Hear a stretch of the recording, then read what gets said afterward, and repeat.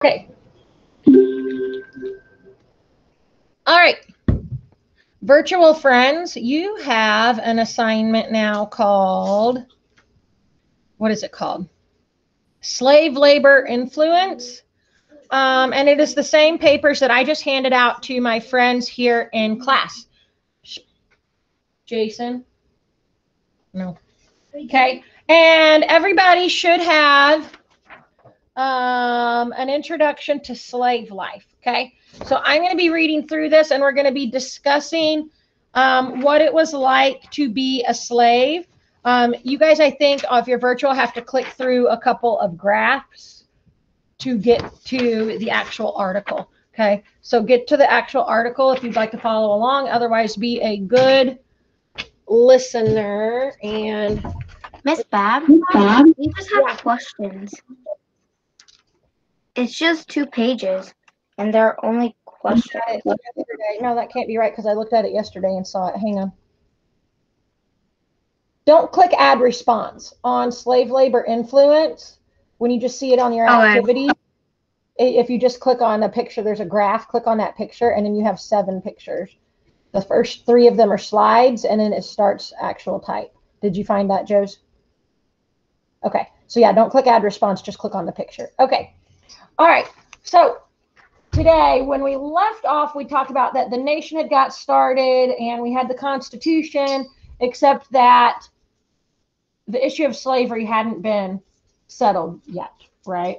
So now we're going to start talking about how this is going to lead to the Civil War, a very big problem. Zeke. I have a question about the Civil War. Are we it's not the Civil War, but what we're going to be learning about in the Civil War? Are we going to learn about the equipment and like the Tommy guns and stuff? Because that's my favorite part. We are not going to learn about specific weapons used in the Civil War. No. We are not learning about amputating people either. Nope. We're going to talk about, and so let's. Yeah, that's not the Civil War. Is it? No. But okay. Also, just something about slavery. It's later after that. We're talking about like civil rights that happened after the Civil War is when that comes into play, when that person comes into play. Okay. So we're going to study with the Civil War, slavery and all of the issues that the North and South were arguing with each other about. We're specifically talking about the causes and what made the war continue to be such a long, gruesome, bloody war, and why were people so passionate about being on one side or the other. There wasn't like I kind of think this side and I kind of think this side. There was no middle of the road. You were either all in for the North or you were all in for the South. And so we're going to talk about those causes and why. Why do you think it's relevant for us to study those kinds of things, like the causes of the Civil War? Gray? So that if one of us, when we're older, don't start one. So that we don't start another Civil War down the road. We're kind of dangerous close to things that seem Civil War-ish right now because our nation is so incredibly divided. This election made our country very, very divided. We sort of have a president declared, but he's not inaugurated yet, so it's unofficial, and Mr. Trump is fighting it. So there's still a lot up in the air with this election, and the country is still divided, right? And we're not only divided on the election, but there are other issues. Jason, put that away. Okay? So we study things like these historical events like the Civil War so that we can learn from our past mistakes as a country and we don't get ourselves into those kind of pickles again, right? Okay, so an introduction to slave life. Northern states in the United States began to outlaw slavery starting in the 1770s. Vermont outlawed the system in 1777, followed by Pennsylvania and Massachusetts in 1780. Now, we talked about the states while you guys were away in the red zone. And so Vermont, where is Vermont? It was way up in the northeast, one of those little tiny guys way up in the northeast corner. Next to New Hampshire. Pennsylvania, right next to New Hampshire, yep. Pennsylvania, Massachusetts, all of those three are northeast, way up in that pokey part in the top, as far north as you can pretty much get other than Maine. Okay? So they're very, very northern states. Zeke, yes, sir. Oh yeah. I just remembered. So I almost lost it. But one thing is that Missouri was like a really big battle scene in the Civil War because we're right in the middle. Yeah, we will get to that. We will talk about Missouri's role because Missouri's role was kind of important. Go Missouri! Okay. Oh, you're not going to vote for Missouri here in a minute when you find out which side we were on. Oh no. We were definitely Southern. We were a Southern. Yeah, we were a slave state. Okay, here we go. So these very northern states, New Hampshire, Rhode Island, Connecticut, all of those are northeastern states, way up there. And they were the first ones to get rid of slavery. Okay. The Northwest Ordinance further extended the progressive anti-slavery push by northern states. The document organized the creation of 5 new states in the American West: Ohio, Indiana, Illinois, Michigan, and Wisconsin. Now this calls it the American West. But Ohio, Indiana, Illinois, Michigan, and Wisconsin, they're all right next to us. We're not the West, we're the Midwest. We're smack dab in the middle. But back then, the West wasn't the West. It was the Wild West. It wasn't the states back then. Okay? So those were brand new states at the time. Okay? This is only the 1700s. All 5 were required to outlaw slavery upon their creation. So these are Midwest states, but they're Midwest states that are in the north. Okay? Ohio, Indiana, Illinois, Michigan, Wisconsin. They're all kind of even with us or northern. Michigan is kind of above us and above Illinois. Okay.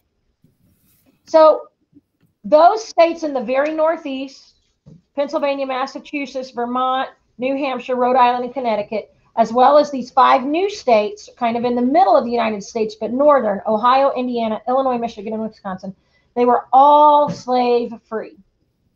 By 1827, slavery existed only in the southern states. During the 1830s, southern states became increasingly reliant on the corrupt practice of slavery. Is there bias in this article, or is this just the facts? Bias. I hear somebody saying it's just the facts, and I hear somebody saying bias. No, it's bias. The first paragraph was just the facts. But when I read this first sentence, during the 1830s, southern states became increasingly reliant on the corrupt practice of slavery. Corrupt. The word corrupt is a biased word. Now, I think we all agree with this bias, that slavery was corrupt. However, this is when we talk about recognizing if something is a fact or bias. To say something is corrupt is not, I mean, at this point, we would probably say slavery is corrupt, almost as if it were a fact, because we know that it is just flat out wrong. But in general, the word corrupt is more of a bias type word as opposed to a fact. Zeke. Okay, so I went to Springfield and Missouri, and we went to this house, like, that was at Wilson Creek. It's called Wilson Creek Park. And we went to this house, and there was this old guy there, and he told us about how the house's history, and there was a family that lived there. Zeke's telling us about a house he visited in Springfield, a historic house. One of the battles was out in that family's cornfield. And so, in the first general of the Union that died in the Civil War, they brought him to that house. He was wounded, and then he died. Oh, wow. So he was talking about they visited like a historic home in Springfield, and it was in their cornfield was the site of one of the Civil War battles, and a general died there in that house. They brought him into the house he was wounded, and he died there. That would be like crazy to think about that. Like, the family was sitting out on the front porch watching the battle in their home. The family was just sitting on their front porch eating lunch, watching the battle. Okay, all right. Hang on, guys. We got to get through this. Okay, corrupt practice of slavery. The cotton gin, invented by Eli Whitney. Remember, we talked about that during the Industrial Revolution. They invented the cotton gin, okay? Rapidly increased how much cotton could be produced by slaves, and therefore encouraged its spread through the South. Meanwhile, in the north, cities like Cleveland, Ohio, St. Louis, Missouri, Cincinnati, Ohio, and Chicago, Illinois, were growing due to the expansion of factories, improved transportation, and the increase of immigrants from overseas. So we were not using slaves to produce our things. We were using factories, okay? Slavery in the South existed in many forms. Some slaves lived on small farms, while others lived on large plantations. Others lived in cities and towns. Some slaves were restricted to field labor, while others worked in the home where they cooked, cleaned, and cared for the master's family. In all forms, though, the underlying horrors of slavery were the same. Slaves were considered property because of the color of their skin. On a daily basis, African Americans were degraded, humiliated, threatened, and forced into accepting a lowly position in American society. Sam. So, what if we switch that around and then the black people were first and then the white people were next? What would have happened then? Sam says, what if we flip it around? What if the African Americans were the main ones that settled and we, the white folks, were the ones that showed up after the fact and we were the ones that were forced to be slaves? That is a fantastic way to reverse the role and think about it. Like, how would you feel? Because, I mean, most of us appear to be white or Caucasian. I am.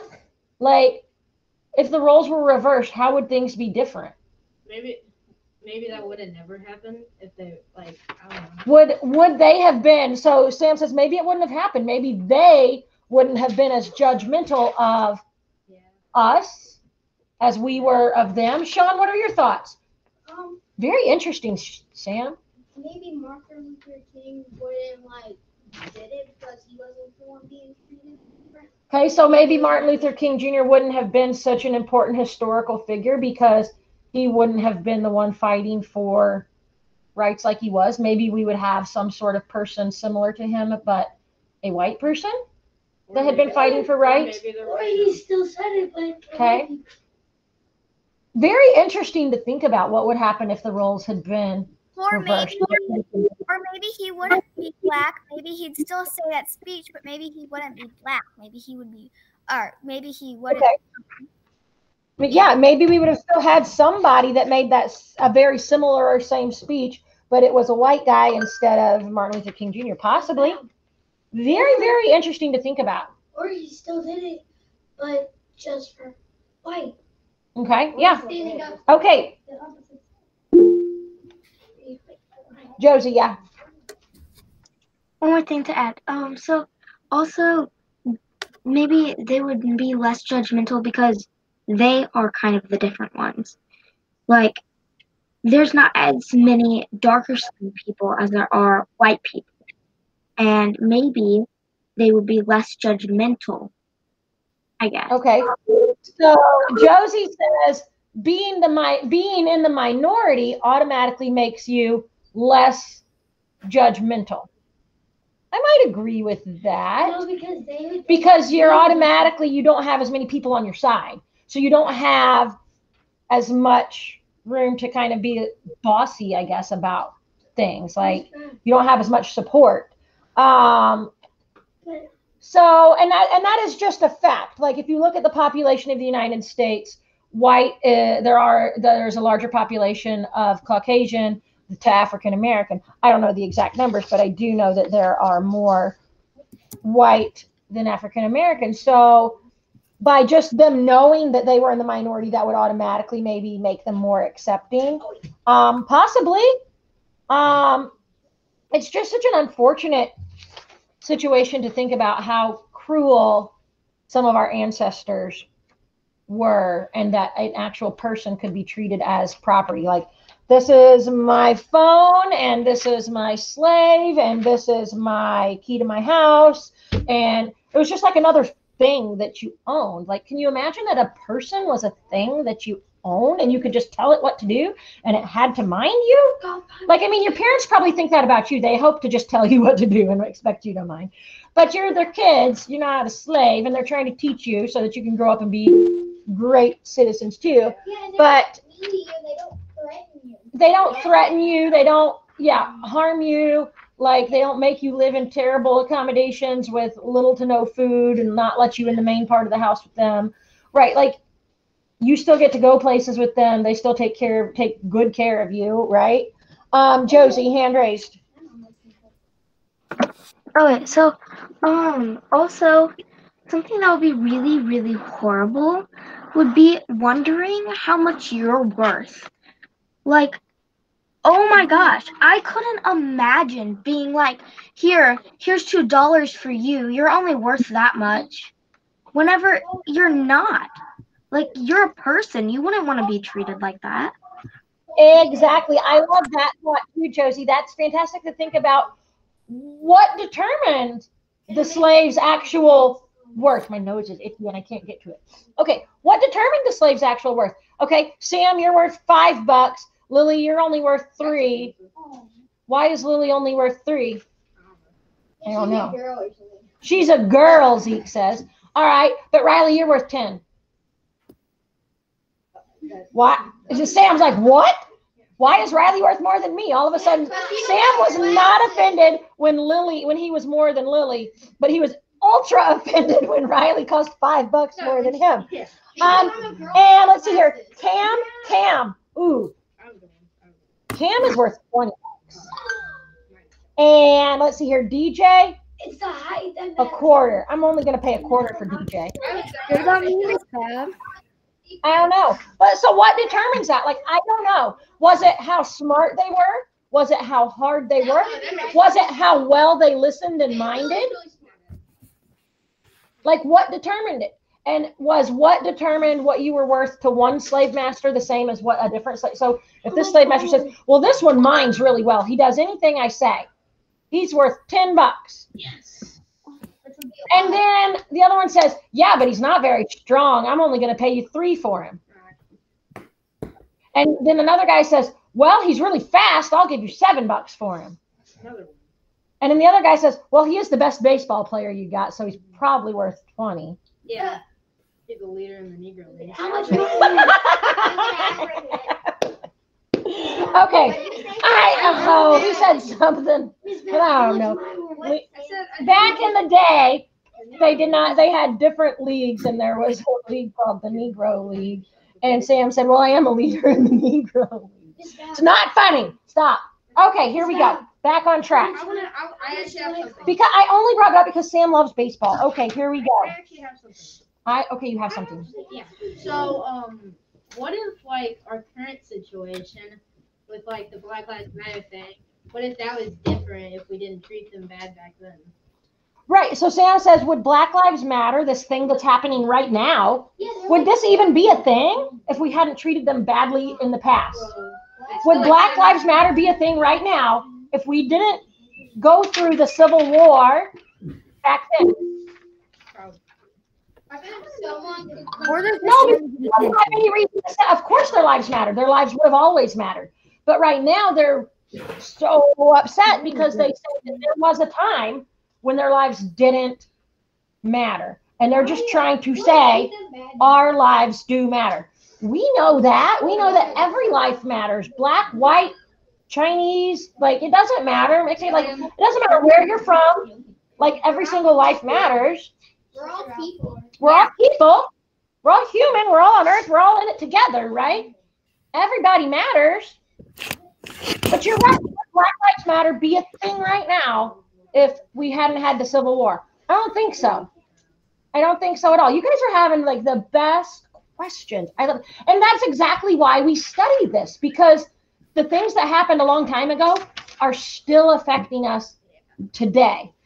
We are still dealing with the Civil War and slavery, and we see it with Black Lives Matter right now. There's people Today. that are slaves right now. There are not people that are slaves right now, not legally. No.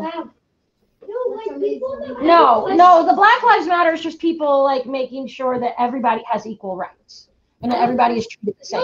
Because now, even though slavery is not legal and people can't actually have slaves, are there still people that have that mindset that wish they could have slaves still, and that still want to treat people differently just because of the color of their skin, the color of their hair, their religion, or whatever. Yes. There are always people out there that automatically want to treat people differently I haven't for a random reason. Do you have any control over the color of your skin, the color of your hair, eyes, if you wear glasses, if you're short, if you're tall? But there are always going to be people that discriminate or judge you for things that you can't even I control. have actually a really good thing. Sam's got another good point. So in England, we went out because of like religion, and then like so. Sam's remembering that we all left England originally because of religious reasons. Yeah, Okay. but and then so like their skin color and religion, it's not the same thing definitely, but it's like kind of because their skin color is making them religion was making us be less important. Right. So Sam's kind of comparing how we were being judged in England because we wanted to be a different religion and we didn't want to have to go to the church. And King George was like, yeah, we're all going to go to the same church. And we were like, no, we're not having it. And so we were being judged because, I say we, not me, not you guys, but what became us, the Americans, right? We left England because we wanted religious freedom and we wanted to have our own say, and we were being judged by our religion. And then later down the road, then those same people that didn't want to be judged by religion are now judging somebody else because of the color of their skin, which is something they have even less choice about. Which like blows your mind. Like, so those people back then during Civil War times, did they learn any lessons from the settlers and being judged for religious reasons? No, and they made that same mistake, which led to the Civil War. And if you look at our nation right now, we're judging each other for a variety of reasons. Still, religion is still a way that people judge each other. Color of skin is still a way that people judge each other. There are countless ways that people are judging right now. And at the end of the day, do we have any right to judge another person? No. We really don't. Kaylee, yeah, I see your hand raised. I think people should look at it the other way. Like, imagine if they were like Chinese or like black or something and think about how they would be treated. Because they like just think, like they need to think about it if they were not American, like more like Chinese or black or something, and like realize what they're actually like treating them like. That's the thing. People don't think before they act. Yeah. Exactly. People don't. They just get an idea and they say something. And Josie, what you just typed, treat people the way you want to be treated. That's like the golden rule. Like, That is the golden rule. and that really is like the bottom line. Like every day, all day, treat somebody the way you want them to treat you. And if you do that, and if you always put others first and take care of anybody, it doesn't matter if you like them or not, they're still a person. They still have feelings. You don't have to hang out with them, love them, be best friends with them, but treat everybody decent and don't be judgy. But so many grown-ups, teenagers, young adults, old adults, grandparents, very judgmental. And they were raised in a different time when people weren't as accepting.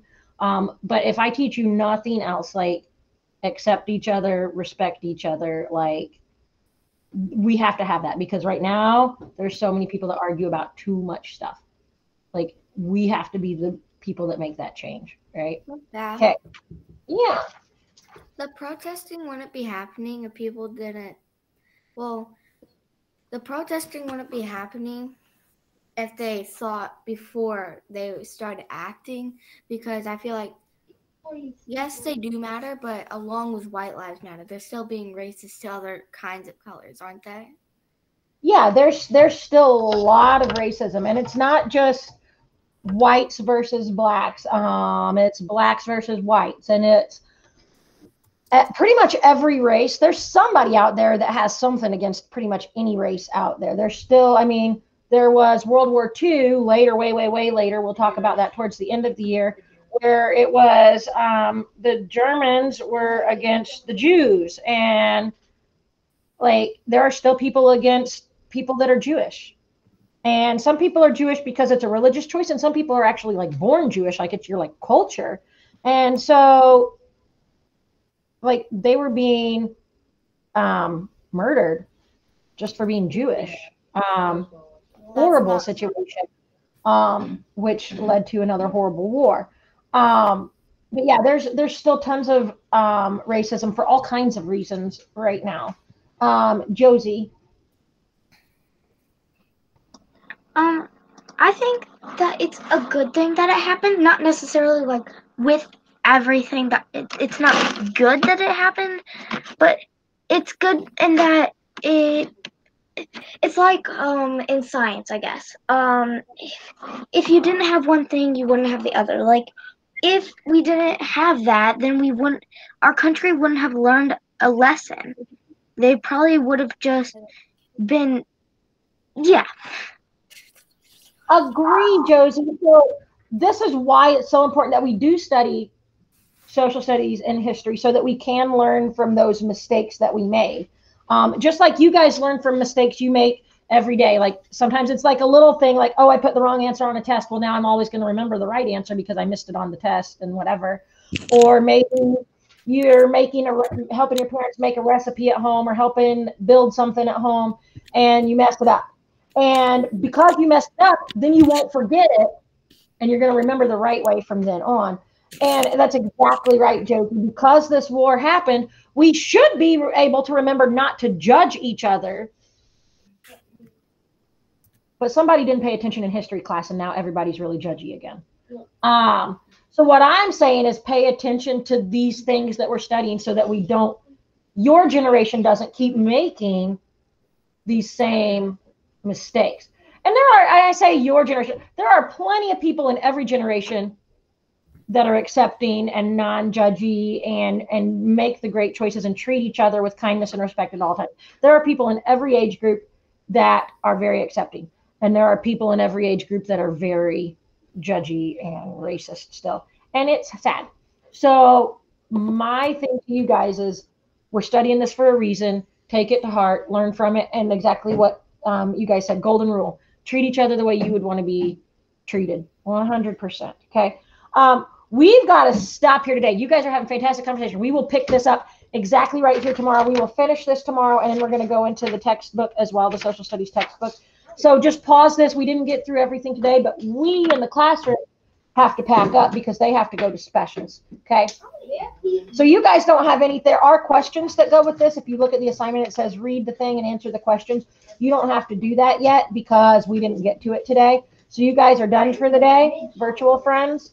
And then we'll just see you tomorrow at 8 again for reading. And but then I'm gonna go ahead and hang up because I've got to get them packed up to go. Grace, yes, ma'am. I can't make it at 8, but it's because I have a meeting with Miss Beckett, but I'm probably gonna be on every other time. Okay, that's fine, Grace. Yeah, I know you have a time when you're gonna be up here with Miss Beckett, so that's fine. Or meeting with her virtually or whatever. But yeah, that's fine. And if you don't make the meeting live, like I'll have it posted on Seesaw for you to watch back as well. All right, just make sure you look at the one that says Babs Blue Jays at home or whatever. Okay? Okay. All right, Kaylee, yes, ma'am. This is kind of like an early notice. I might not be here on Thursday because my sister has a doctor's appointment and my mom has to bring her. Nobody's gonna be home to watch me, so I might not be half of the time, but I'll probably be there half of it though. Okay, that's fine. Any meeting that you're not on, I'll post a recording in Seesaw so you can go back and at least watch the recording of what we all talked about. Okay. All right, guys. You guys have a great afternoon, evening, and I'll see you guys in the morning. Bye. Bye. Bye.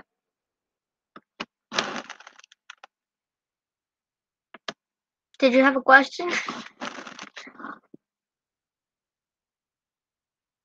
Good. Hold on, unmute really quick. Yeah. Have you played Among Us? No. Do you have a phone? No. I've played Among Us because I have a phone. But you should ask your parents for something like I have. I'm not allowed to call or text. It's just for games and music. Yeah. Because I get my parents hand-me-down phones. You should ask your parents for that. Sounds good. I don't know why I told you that, but I just wanted to. Okay, bye. Bye. And